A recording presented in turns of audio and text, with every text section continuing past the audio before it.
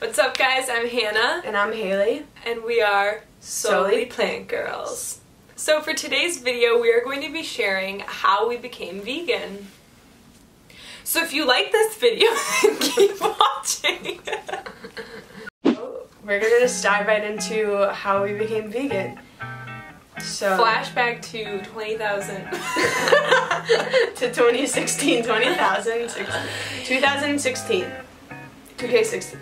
So flashback to 200. Flashback to 2016.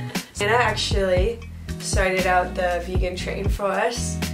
We were in Colorado on winter break on a ski trip, and I just remember all she would talk about the week prior was how badly she wanted to eat a cookie ice cream sandwich. And then we were out to dinner one night and we ordered a cookie ice cream sandwich, and she's like, I'm like, Hannah, like, you've been wanting this, and she's like, no, I can't eat it, I'm vegan. And I'm like, you what? I had no idea how to go vegan or why I was going vegan in the first place. I just knew that I wanted to. And so then I was like, no, I'm not eating the cookie. But I had cookies in Colorado like before then. It was just like a random, okay, all of a sudden I was like, I'm vegan. And my whole family was just like, what? Huh?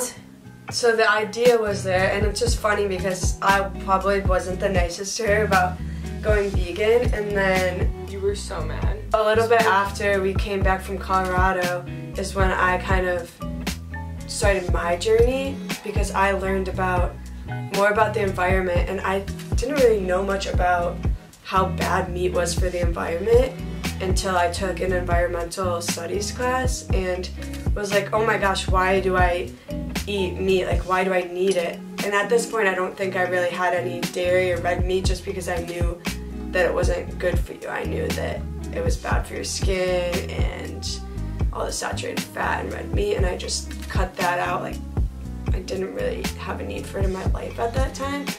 And I'm like, well, why do I eat chicken? Why do I eat fish? Like, yeah, if it's so bad for the environment and you don't need it to survive. So that's kind of like where my journey started. It was like a health and environment thing.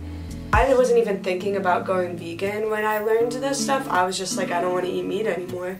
And then I started doing my research, and I think I just dove into so many documentaries like Forks Over Knives, What the Health. I read this book called Skinny Bitch, which I love that book. And I was like, I'm going vegan. Like, that was just it for me. I was like, I'm going vegan. It's healthier. Why do I want to cause harm to animals? Why do I want to cause harm to the environment? Like, this just is what made me feel good. Yeah, to my own body. I think that summer, that upcoming summer, I switched probably every month between being vegan and being pescatarian. In the months when I was pescatarian, I still didn't eat dairy, but I did eat fish and eggs, so I'm pesca-ovitarian, I guess. And I would go back and forth because I knew I wanted to be vegan, but it was hard because... Oh, I can't remember that. Yeah, I couldn't really make my own food at home because my mom was always cooking and getting mad that I wouldn't eat her food.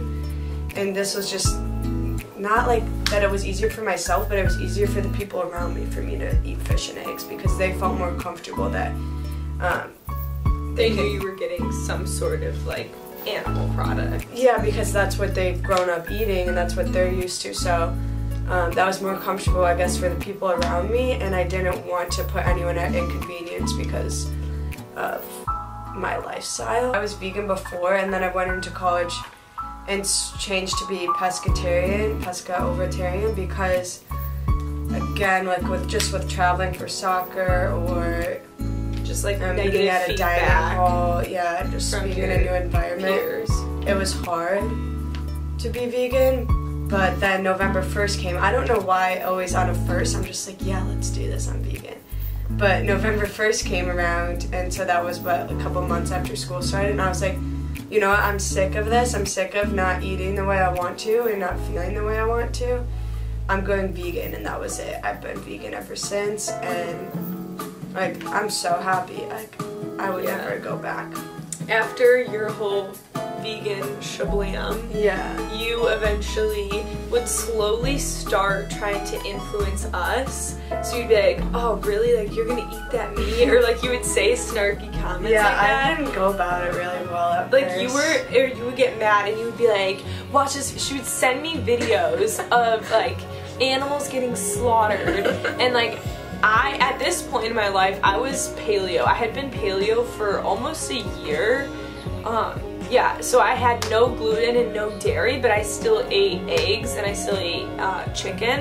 And why did you choose to do that? I chose to go paleo because I've been suffering with like chronic back pain for almost 5 years now, and it was recommended by a chiropractor to try going paleo because it can help reduce inflammation, and I don't know. I tried it. It didn't really do that much for me, but I just knew that I felt like I was eating healthier and I didn't get tempted to eat, I guess, junk food all the time. I didn't feel like that much of a difference. I mean, I knew like with gluten and dairy, like I felt less bloated, but that was pretty much it.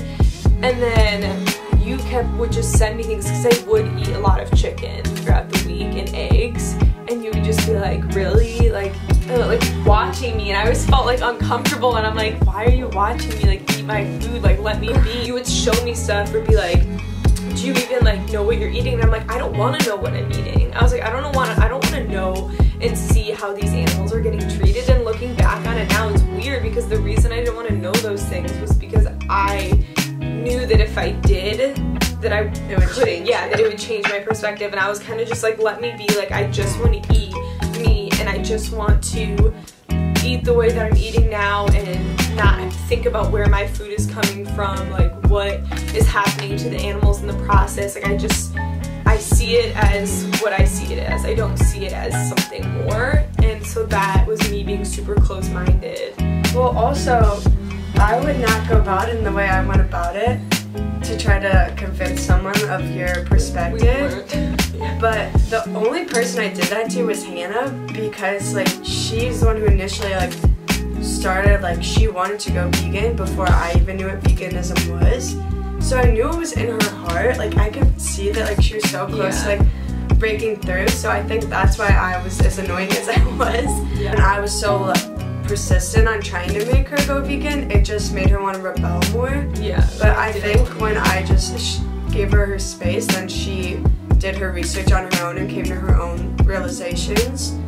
And it was just this past winter break that she texted me and she's like, Haley, when you come home from school for winter break, I'm going vegan. Yeah, like I was like, I'll eat vegan with you the whole winter break, and then I'll go back to eating paleo. It's crazy that was so recent because you're like just on the same level I am now. Maybe even more. Yeah. Yeah. I started watching some people on YouTube as well, and then I started realizing like what Haley was feeling, and I started kind of understanding like your perspective. And so then I was like, you know what, I'm just gonna go vegan for winter break and see how it is. Okay, sorry, the lighting kind of got dark, so we just had to brighten it up a bit.